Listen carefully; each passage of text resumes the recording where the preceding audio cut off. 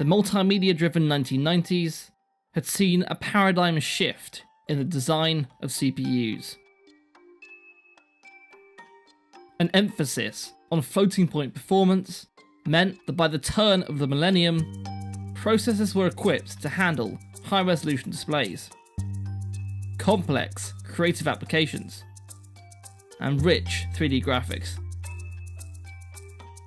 But with the clock speed wall soon approaching, the next 20 years would be defined by packaging multiple CPU cores onto a single die.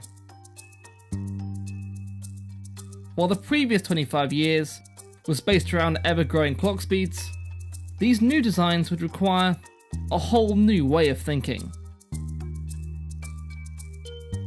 This was the era of the multi-core mindset.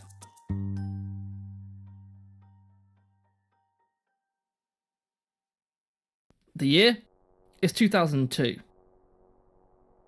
and with Intel's mainstream and workstation performance behind its rival, AMD, the company attempted to boost performance with a new technology called hyperthreading. Hyperthreading was an implementation of SMT, or simultaneous multithreading, a technique that created an additional virtual processor, which allowed applications to take advantage of underused parts of the processing pipeline. This was first seen in new Intel Xeon workstation processors, which replaced the Pentium III Xeons which occupied the space. The technology was used to close the performance gap to the AMD Athlon MP, a dual-socket version of the Athlon XP. The feature was brought to the desktop with the high-end Pentium IV CPUs in May 2003. This, combined with a super-fast 800 MHz front-side bus, meant that the Pentium pulled ahead of the Athlon XP. AMD responded by releasing the Athlon 64, the first 64-bit x86 CPU. The processor was based on AMD's Opteron server CPU, which had been released earlier in the year. At first, the achievement didn't seem that impressive. There were other 64-bit CPUs around. Many RISC architectures had reached the 64-bit milestone far earlier. It wasn't even the first 64-bit desktop CPU. The PowerMac G5, powered by the PowerPC 970, had been released 3 months prior. But none of this mattered, because AMD's architecture could do what no other architecture could: run both 64 and 32-bit x86 applications at full speed. There was another architecture that could run both: Intel's Itanium, which was a RISC-based 64-bit CPU that featured a 32-bit x86 compatibility layer. The Itanium, however, suffered huge performance penalties when running 32-bit x86 code. The Athlon's architecture didn't. Intel tried to combat AMD's press coverage by announcing a fully unlocked version of the Pentium IV, the Pentium IV Extreme Edition. This quickly gained the nickname Emergency Edition, due to its sudden announcement being conveniently a week before the Athlon 64's release. The initial launch of the Athlon was somewhat mixed. The chip was the fastest out there, no question, but it was expensive, and the requirement to use buffered memory on high-end Athlon 64 FX products added further costs. There were also production issues. At launch, AMD could only produce 100,000 chips a month. These problems eventually ironed out, and the Athlon 64 sold well.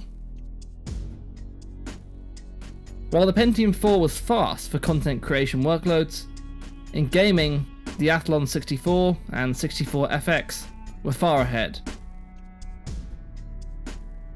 Revisions of the Pentium 4 and Athlon 64 chips were rolled out throughout 2004 and early 2005. But while the Pentium 4 remained competitive, the product was suffering from high power draw and temperatures as Intel cranked the clock speeds higher and higher.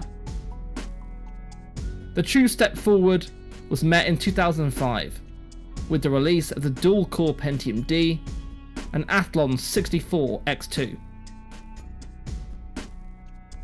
The Pentium D was essentially two Pentium 4 processors on the same package, whereas the Athlon was a monolithic design, again coming from AMD's work in the server space. The Athlons, just like their single-core counterparts, were faster out the box, but AMD charged a heavy price premium, and with a good overclock, the Pentium could trade blows for far less money.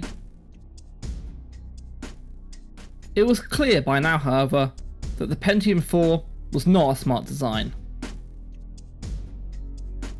In an effort to try and continuously improve clock speeds, questionable design decisions were made that would harm the architecture in the long run.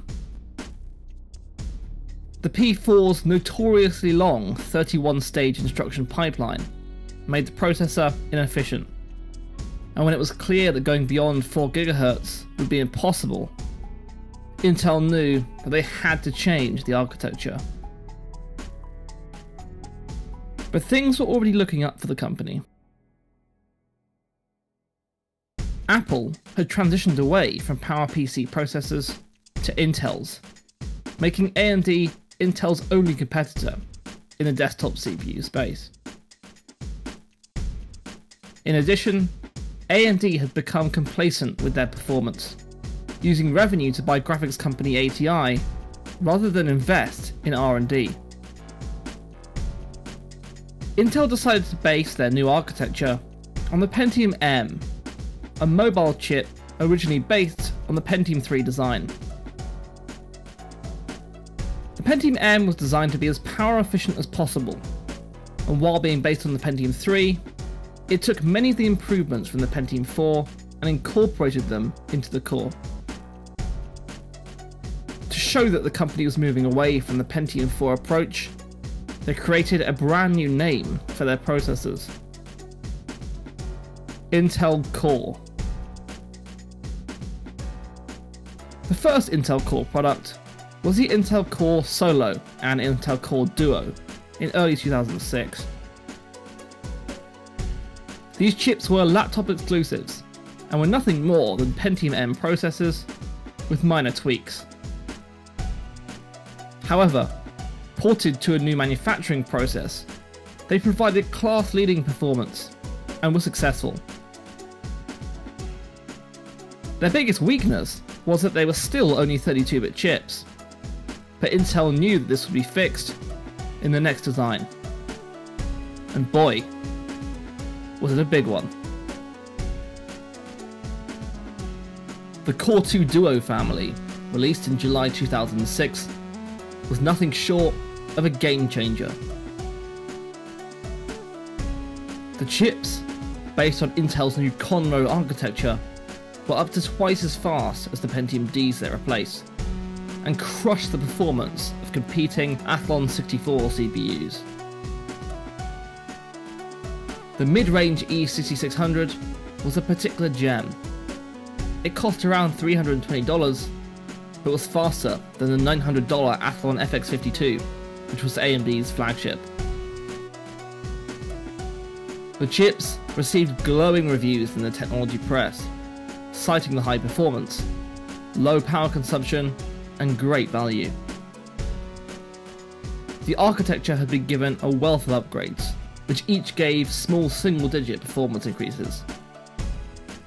The chip itself was given a huge 4 MB of L3 cache, could fuse instructions together to decode more instructions per cycle, and had beefy out-of-order instruction capabilities.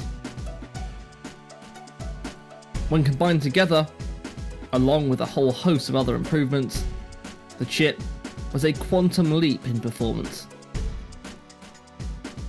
And crucially, AMD had nothing to match it. The company refreshed its lineup with slightly faster Athlons with much lower prices, but they just weren't fast enough. Furthermore, the launch of Core 2 Quad, a dual-die version of the Core 2 Duo, pushed Intel's technology lead even further ahead.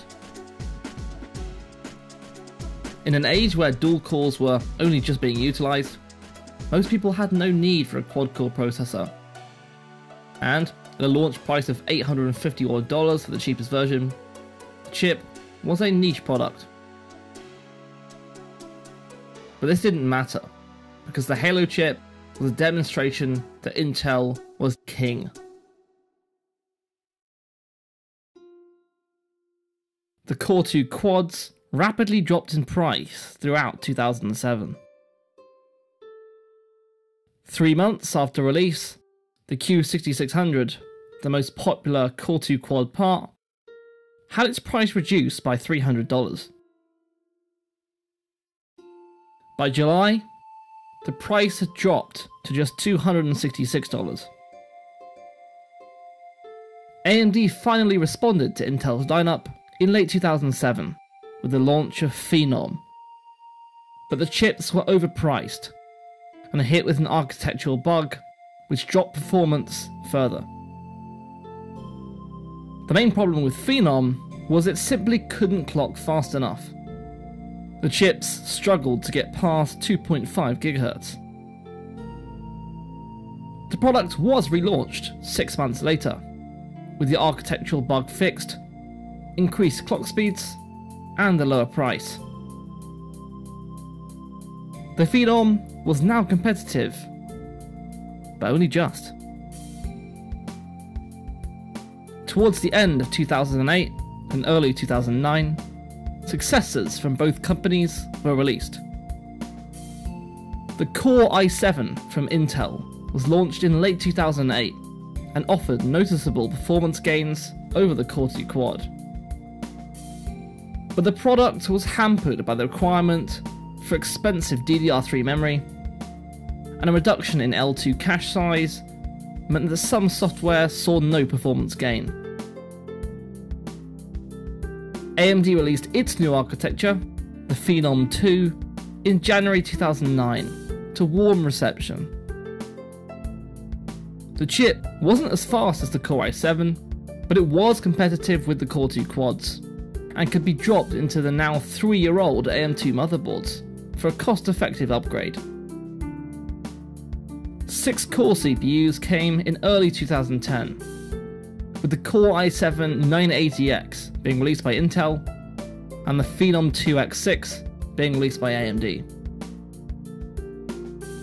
The i7 was a chip that could do it all. It had impressive multi-threaded performance when applications could use all 6 cores, and blistering single-core speed when they couldn't.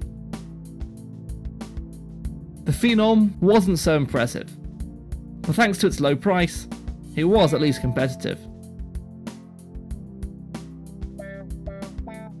Going into 2011, both AMD and Intel had brand new microarchitectures on the horizon, with Intel detailing its new Sandy Bridge microarchitecture in late 2010. From the surface, Sandy Bridge was an evolution of the Nehalem architecture of the previous Core i7. But under the hood, there were a variety of improvements, which gave it a boost of around 30% over the original Core i7. This was impressive on its own, but the biggest advantage with Sandy Bridge was the affordability. The Core i7 2600K could match the previous flagship, the 6-core i7 980X, but was $700 cheaper at only $317. But the real star was the Core i5 2500K, delivering 90% of the performance of the 2600K at roughly half the price. The chips were given glowing reviews in the tech press. AnandTech called them a no-brainer, and AMD would have to deliver something special to keep up. Early in development, AMD had reported that its upcoming Bulldozer architecture was up to 50% faster than the original Core i7, and many hoped for a return to top-tier performance. Bulldozer was a radical departure from previous designs. In prior architectures, each core got its own caches, units, and interconnects, and were largely independent with one another. In Bulldozer, AMD grouped two cores together into a module, which shared some resources, such as the level 2 cache and floating point unit.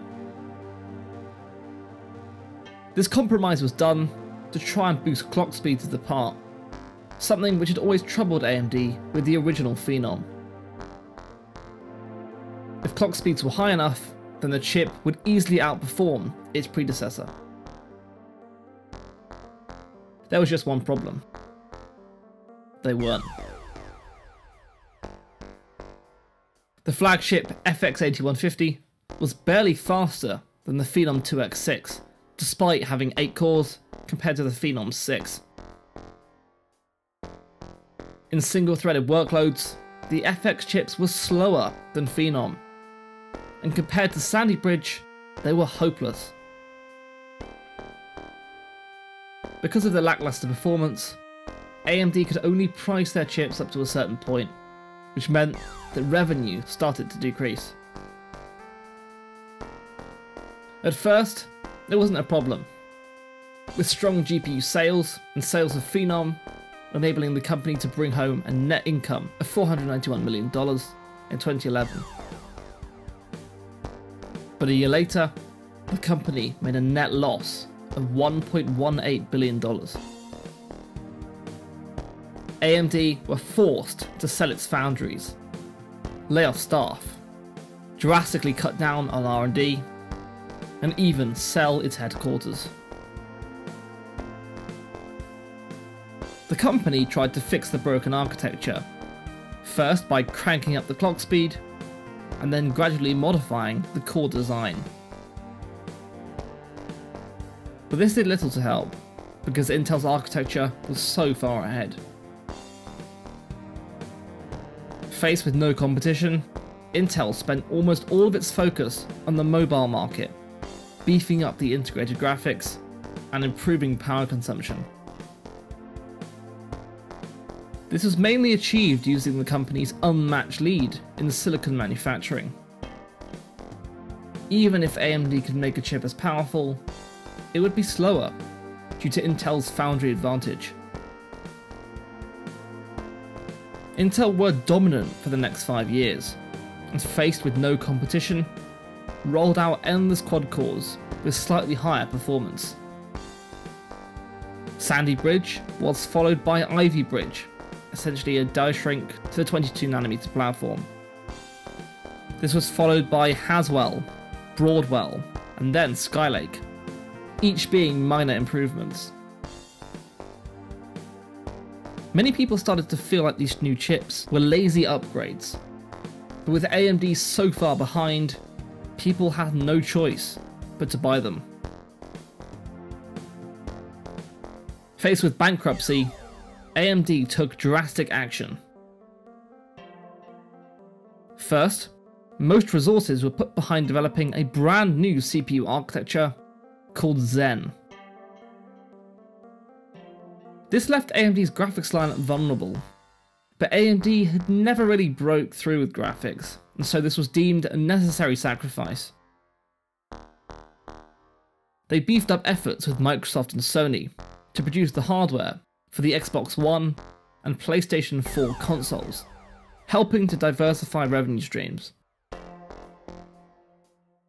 The company also gained a new CEO in late 2014, Lisa Su, who had joined the company in 2012 from HP Enterprise. With restructuring in place and the company now stable, AMD went into 2017 with great hope. Their new CPU architecture was ready. The Zen core was far more traditional than the Bulldozer concept, reverting back to an independent core design over Bulldozer's modules. It brought new features such as a micro-op cache, simultaneous multi-threading, and a dramatically improved floating point engine. The architecture was also built on the new 14nm FinFET process, which yielded further efficiency gains. The biggest advantage Zen had, however, was its high core count, featuring up to 8 cores on a single Zen die. Launched in early 2017, Ryzen, which was the brand name of the Zen product family, was met with praise from the tech press. The top-end chips were equal in performance to the Intel Core i7-6900K, but the Ryzens were a third the price. While single-threaded performance and clocks were still behind Intel's latest architecture, Kaby Lake, you got twice the cores for the same price. Consumers, who had been stuck with a maximum of 4 cores for the last 11 years, were suddenly shown just how dangerous a monopoly could be.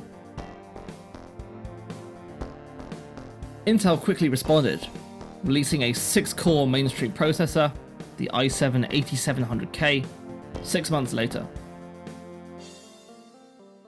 The Ryzen family was refreshed in April 2018 with minor tweaks and higher clock speeds, being released as the Ryzen 2000 series. And in October, Intel further increased core count with the Core i9-9900K, which brought 8 cores to Intel's mainstream platform. Intel had hoped to transition products across to their new 10nm node in 2015, but it had been plagued with problems, and even 5 years later, it still wasn't ready for the desktop. The company mitigated this by making continuous improvements to its 14nm process, but AMD, who used TSMC and Samsung foundries, could leap ahead and gain a node advantage. While TSMC's 7nm was only slightly better than Intel's 10nm process, it had great yields and could be used for a desktop-sized die. In July 2019, AMD fully utilised the new node with their Ryzen 3000 family, based on the Zen 2 architecture. The core design was the same as the original Ryzen, but with an improved memory controller and double the L3 cache, significantly improving gaming performance. The Zen 2 architecture also innovated by using a chiplet design, which separated the I/O and compute portions of the chip into 2 distinct dies. This was done because the compute portion gained large benefit when moving to the new expensive process, whereas moving the I/O die saw little benefit. Thus, by separating the dies, the I/O could be manufactured using older and cheaper lithographies without impacting performance. This chiplet design allowed AMD to double the core count, bringing 16 cores to the mainstream desktop. Stuck on its 14nm process, Intel could only increase core count by 25%, releasing its 10-core i9-10900K in May 2020. So what's next? Since 2005, we've hit a wall with clock speeds, being limited by power draw and heat dissipation. Furthermore, as the process nodes shrink, the cost to develop new chips is growing at an exponential rate. In 2001, when the Pentium 4 was first introduced, there were 23 foundries who were manufacturing the bleeding-edge 130nm process. With the latest 7nm node, only 3 are left: Intel, Samsung, and TSMC. With these limitations, the future of x86 looks underwhelming. More cores, bigger caches, minor architectural improvements, but 50% increases in performance, you can forget it. To keep pushing boundaries, it will require truly groundbreaking innovation. But that's exactly how we got here in the first place.